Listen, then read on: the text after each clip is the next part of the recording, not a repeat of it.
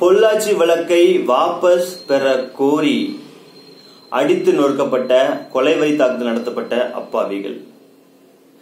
என்ன பதறிட்டீங்களா?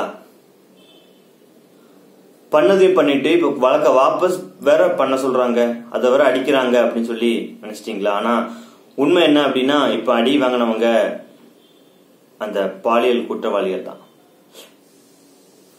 இப்படி விட்டாங்களே, இதை விட வேகமா அடிச்சுக்கணும். அடிச்சு கொன்னு துண்டு துண்டா வெட்டி இப்படித்தானே உங்க வரிய காமிக்க போறீங்க?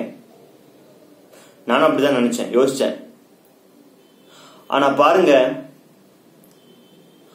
அடி வாங்கினது உங்க பையனா இருந்திருந்தா, உங்க அண்ணன் தம்பி இல்ல சொந்தக்கார பையன் யாராவது இருந்திருந்தா, அந்த பையன் நான் எந்த தப்பும் பண்ணல அப்படின்னு சொல்லி உங்க காலில் விழுந்து கெஞ்சி கதறி இருந்தா ஒரு நிமிஷம் யோசிப்பீங்க தானே?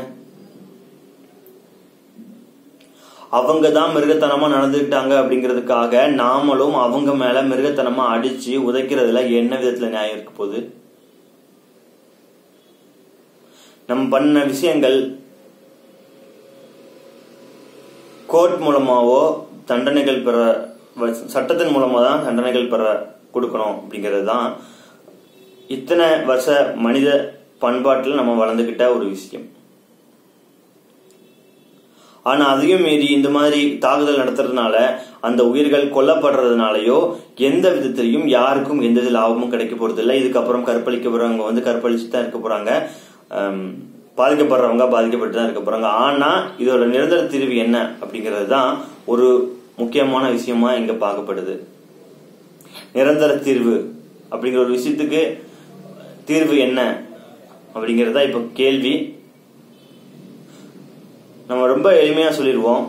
ஒரு பெண்ணிட்ட போயிட்டு நீ அந்த மாதிரி உடை உடுத்து, இந்த மாதிரி உடை உடுத்தாத, இதனாலதான் ஆண்கள் சபலப்படுறாங்க, அதனாலதான் அவங்க மேல பாயிறாங்க அப்படின்னு சொல்லிட்டு. ஆனா எந்த ஒரு பையன்டையும் போயிட்டு ஒரு பையன் இந்த பெண்ணை பத்தி ஒரு கிண்டல் பண்ணும் போதும் சரி, இதை பண்ணும் போதும் சரி, அப்படி பண்ணாதீங்க இப்படி பண்ணாதீங்க, ஒரு தன்னோட பிள்ளைகிட்டையுமே போய் ஒரு பெண்ணை இப்படிதான் பார்க்கணும், இப்படிதான் பழகணும் அப்படின்னு சொல்லி எந்த அப்பாவோ அம்மாவோ சொல்லி கொடுக்கறது இல்லை. ஆனா பிரச்சனைன்னு வரும்போது ஜாமீனுக்கு ஆளுக்கு முன்ன நிக்கிறீங்க. அது ஜாமீன் கிடைக்கலங்கிற விவகாரத்துல பொதுமக்களை பிடிச்சி கரிச்சு கொட்டுறீங்க. எல்லார் மேலேயும் தப்பு இருக்கதான் செய்யுது. சமூகம் அப்படி வளர்க்கப்பட்டிருக்கு. ஒரு பெண்ணுக்கு பாதுகாப்புக்கு என்னெல்லாம் செய்யணும் அப்படிங்கிறது இந்திய அரசே ஒரு பெண்ணுக்கு பாதுகாப்புக்கான நிறைய ஒரு சட்டங்களை எழுதி ஒவ்வொரு காலகட்டத்திலையும் பெண்களுக்கு பாதுகாப்புக்காக நிறைய சட்டங்களை ஏற்றிருக்கு. அந்த சட்டங்கள் நம்ம தெரிஞ்சு வச்சுக்கலாம், பெண்களுக்கு பாதுகாப்பு கொடுக்கலாம். ஆண்கள் தான் பெண்களை பாதுகாக்கணும்னு அவசியமே இல்லை. பெண்களை அவங்க வழியில விட்டாலே போதும், நம்ம எந்த தொந்தரவும் பண்ணாம இருந்தா அவங்களே வாழ்ந்துட்டு போறாங்க.